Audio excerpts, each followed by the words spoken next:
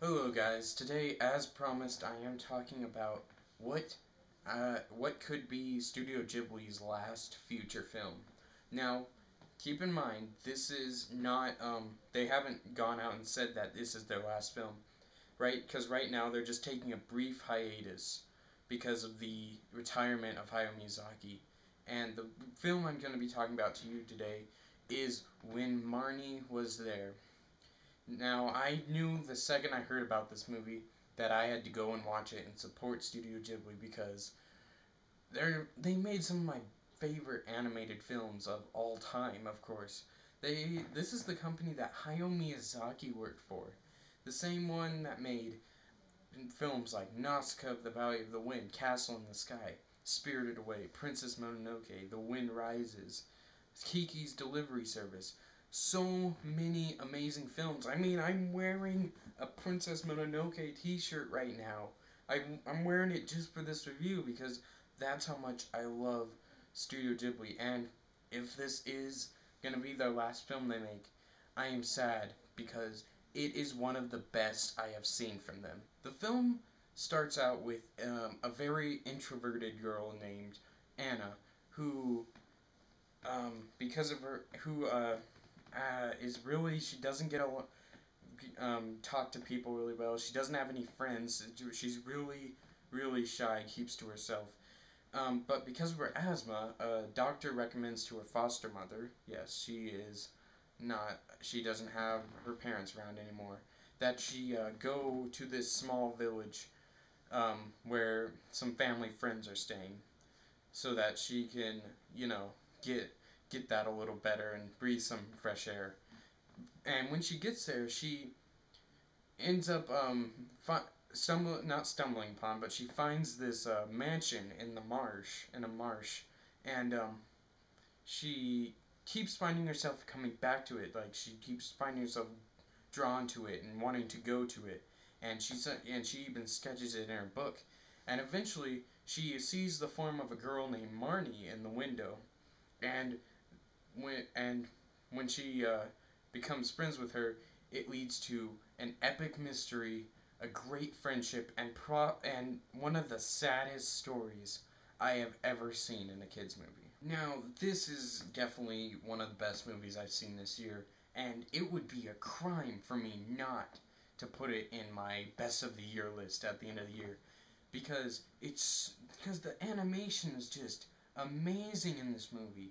And it's kind of sad that nowadays we don't see a lot of 2D animation anymore in the West. For the most part, we only see like 3D animation.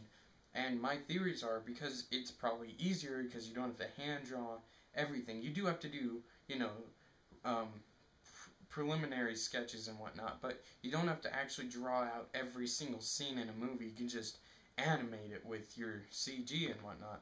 And probably because kids like 3D animation more nowadays. I'm not sure. I'm just guessing here.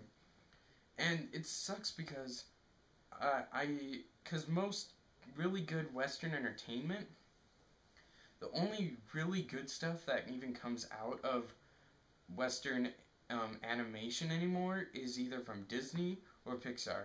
There are a few exceptions. I don't hate on me there. There are a few exceptions. I will give you that much. But for the most part, that's it. Those are really the only two companies. And it's kind of sad. Now, I don't disagree with some of the fun, kind of crazy Western animated feature films because they're fun to have at like parties and stuff, you know, for kids to just have a fun time with. But something like this film it's just really good and it really tries to do stuff differently. If your kids are mature enough, you should be having them see these films. Not once in the theater I was at watching this, not one I didn't see one child there or one parent or anything. It was basically all older people in there. And I was like probably the only one in there under 20 years old. And it's kind of sad that I was the only one there that was under 20 years old because if your kids are you think your kids are mature enough, you should have them watch these. I wish when I was little I had discovered more of the Studio Ghibli films because the only one I really only saw when I was little was Spirited Away, And that was the only one. I loved that movie when I was little. And yeah, I mean, those are all just, and I, it's honestly, I honestly wish I had discovered it sooner. Another one of the things I really loved about this film was that in Studio Ghibli fashion, it's pretty like mysterious. It doesn't explain everything like just everything's right here, in front of you, and you know what's happening. It really tries to, make you think about the movie, and not a lot of movies anymore make you think about stuff. And it's really something I like when a movie does that. Also, I wanted to say that in another trope of Studio Ghibli, it's like it has like supernatural elements mixed in to the mystery to make it more engaging, and I really like that. I really like when Studio Ghibli does their films like that. Now, I think Studio Ghibli has outdone themselves when it comes to the animation in this movie because it's some of the best I've seen in a movie for years. I am not even kidding right now. It also just presents this great story because so many times I was just stunned at some of the points and messages it had in this film. I was just like, oh my gosh. At some points, my mouth was like open like this. And the ending of this film, I'm gonna be honest with you, it's so sad. There were like tears in my eyes when I was watching the ending of this film. It's really good. I'm not gonna spoil it for those who haven't seen it, but just know it's amazing. You have to watch this movie. These films are the kind of films that kids should be watching today because it just presents so much suspense and mystery. Really feel good moments, happy moments, and sad, really, really sad moments. It doesn't paint the world as this perfect place with superheroes and happy going on around. It makes it a really realistic looking world that we live in today. And it I'm gonna say it again because it's one of the best parts of it. The animation is gorgeous. It was just so nice it was just so pleasant to my eyes to watch it. And it's hand drawn, 2D animated. Like someone took time to draw every single frame of this movie. It's just so amazing. Oh my gosh, it's just so good. Guys, if you can find this movie in a theater near you, I implore you to go watch it. It is worth your time and your money. And the only place I was even able to find this in when I was in Denver was at the Mayan Theater. So I really want to thank that theater for showing this movie because I am just so happy that they did now. Some last thoughts on the movie that I kind of want to talk about at the end because they weren't important to the movie necessarily.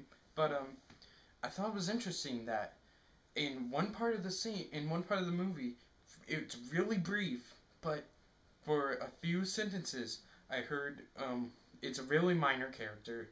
Not minor when it comes to plot, but minor as in it.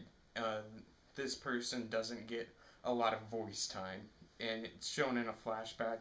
But for 2 seconds, I heard the voice. And if you've been watching my channel recently, I just uploaded a Last of Us analysis. So I kind of still have that looming in my head, The Last of Us, because I played it twice already. But 2 seconds, I heard the voice of Ashley Johnson, and I'm like, who? And I was like so confused because I knew I had heard the voice before, so I was thinking, where have I heard that? And I'm like, holy crap, that was Ashley Johnson. And it's just really off topic, but I was just surprised that she had a voice in this. It was just really interesting. It was kind of cool. And if I had to have really one flaw, and this would be really nitpicky and not really a flaw at all because it gets resolved later, but it's kind of a little bit too mysterious. Sometimes you're kind of confused as to what's going on. It's not straight up, can't remember the guy's name now. It's not straight up David Lynch mysterious, but it's still mysterious in its own way.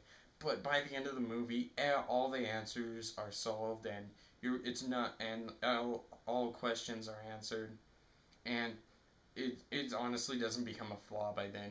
It's really not a flaw at all, actually. Altogether, guys, When Marnie Was There is just a great movie, and I am happy to tell you guys that this movie is pure amazingness.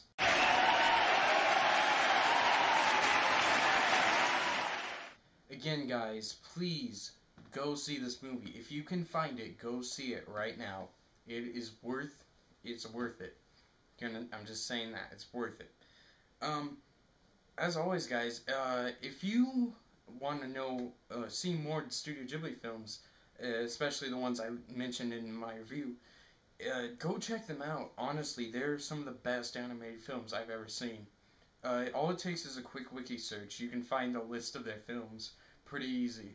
Um, and while I haven't watched all the Studio Ghibli films yet, I've watched a majority of them. They're all really good. And I have a huge collection of Studio Ghibli Blu-rays right now. I'm pretty satisfied with it right now.